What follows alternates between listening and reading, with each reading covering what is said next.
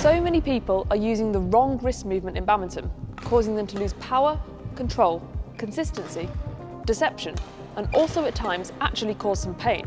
But what if we told you that the solution to this doesn't come from your wrist at all? Yeah, instead, it actually comes mostly from your fingers and thumb. So in this video, we're going to share why your wrist isn't as important as you might think, why your fingers and thumb are important, and crucially, how you can use them to improve these areas of your game. Let's start with an example. Imagine writing just using your wrist rather than actively using your fingers. Well, this is essentially what a lot of players are doing on court. Playing badminton, like writing, becomes much easier when you use your fingers and thumb. So firstly, let's talk about generating power, as this is perhaps what a lot of you are most concerned about. For example, in your backhand lift or drive, bringing your wrist back like this and then snapping it forwards isn't actually what generates the power, and it's probably giving a lot of you wrist injuries. Sure, you need to use your wrist a little, but by keeping your wrist much flatter, you can use your thumb to squeeze against a wide part of the grip and accelerate into the shot. By keeping your wrist flatter and squeezing your thumb, you can see it also engages your forearm much more, which helps you to add power. Secondly, having the wrong wrist movement or just using your wrist too much hugely decreases both the control and accuracy of your shots. In darts, the difference between hitting a triple 20 or just one comes down to such small, minuscule movements. They're barely using their wrist and relying on their index finger and thumb to create ultimate precision. So in badminton, we need to become experts at using our fingers and thumb to get maximum control and accuracy. Of course, badminton isn't exactly the same as darts, as we're often moving our whole body. But what we found is that generally, the less your whole body is rotating, the more important it is to use your fingers and thumb. And this is because you don't have the momentum of your body rotating into the shot. Take the backhand serve, for example, when you're just stood there and it's literally illegal to move your feet as you hit it. Here, you need to rely on using the squeeze of your fingers and thumb to not only add accuracy, but also power into the serve, especially if it's a flick. Now, it's important to mention that you do still need to use your fingers and thumb when you are rotating. For example, when you're smashing or hitting a late backhand, you use your fingers and thumb at the final stage of the shot.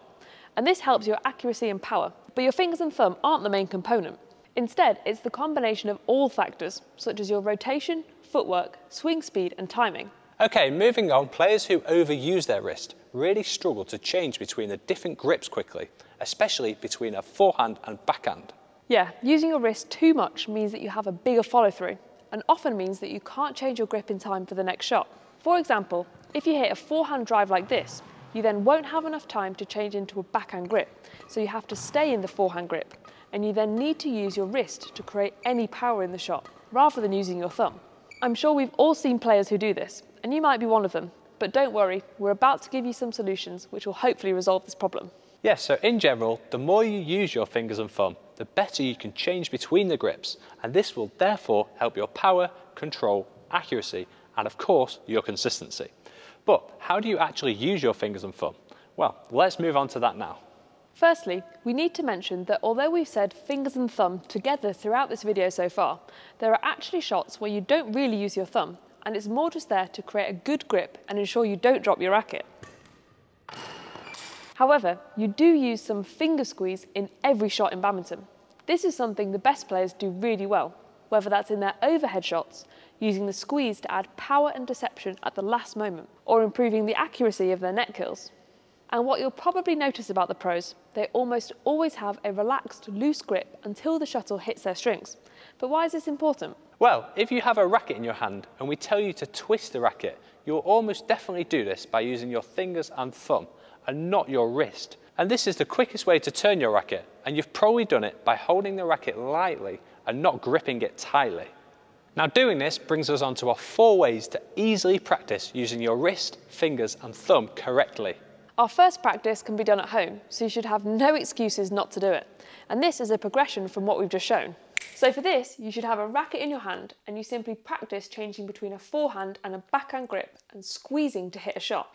This might seem basic and maybe even boring, but it's a great way to practice not only changing between the different grips, but also keeping your fingers and thumb loose and then squeezing them to recreate that feeling of adding power into the shot. You can do this whilst imagining hitting net kills, drives, lifts or net shots. Okay, let's go back to the hall. Our second practice again seems quite simple, but it's so effective. Here you need a shuttle, and you're going to hit the shuttle up to yourself while seeing how short you can make the swing whilst getting as much height as possible. We'd recommend doing it on the forehand side, then backhand side, and then alternate between the two. This will really encourage you to use your finger squeeze and also your thumb when you do it on the backhand side. As you can see, we're barely using our wrist here. And a key tip is that if you do find yourself reverting back to using your wrist when doing this practice, then don't hit the shuttle as high, as this will give you less time and almost force you to use this shorter, more efficient action. Our next practice is on court, and here you want to work on the different shots and skills that you regularly play in badminton. Starting below the height of the net, you can experiment with using your fingers and thumb to generate power and control in your lifts. We know a lot of people struggle on the backhand side in particular, so one way to improve this is to take these 3 fingers off the racket for the entire duration of the shot. This gets you used to using only your thumb and index finger, and once you can do this, you can add the 3 fingers back on to help add a little more control. You can also practice your net shots, experimenting with how much you need to squeeze your fingers and thumb to hit a tight net shot from varied positions. It's important to mention that we'd advise doing this practice with some movement. Don't just stand still, as this isn't what you'd be doing in a game. Adding in footwork provides you with momentum that naturally adds some power into your shot, so it's important that you get used to this. Yeah, and hitting your shots with a completely straight arm is another common mistake we see when playing net shots and also mid-court shots. You'd never right with a straight arm or throw a dart with a straight arm. Having a slightly bent arm brings your contact point closer to your core, which is a stronger and more balanced position. This means you can adjust your positioning without disrupting your momentum, and you can therefore better control your shot. That's right. So after this, you then want to experiment using your fingers and thumb in the rear court or in other shots above the height of the net. One example is the attacking punch clear, where you might show that you're going to play a drop shot, and then a lot of the deception comes from squeezing your fingers and thumb at the last millisecond. And if you want to watch our entire step-by-step tutorial on this shot, we'll link it below. Yeah, and another example is a smash. Experiment with how much and when you need to squeeze your grip, and what you should do with your wrist. Just look at how relaxed Praveen Jordan is in his grip as he's preparing for the smash. Again, we've done an entire tutorial on this, which we'll link below. Our fourth practice is a single shuttle exercise, where you have one person at the net tapping the shuttle down to the other person who's defending. This is a great exercise as both people are constantly using the fingers and thumb, and if you're not, then it's not going to work. So for example, if you hit a shot in defence and use your wrist too much, then your racket swing will end here rather than here.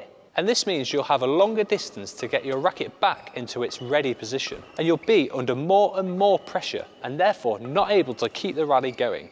Not having this floppy wrist is quite hard to do though, especially if you're under a lot of pressure, as you don't have much time and you can panic.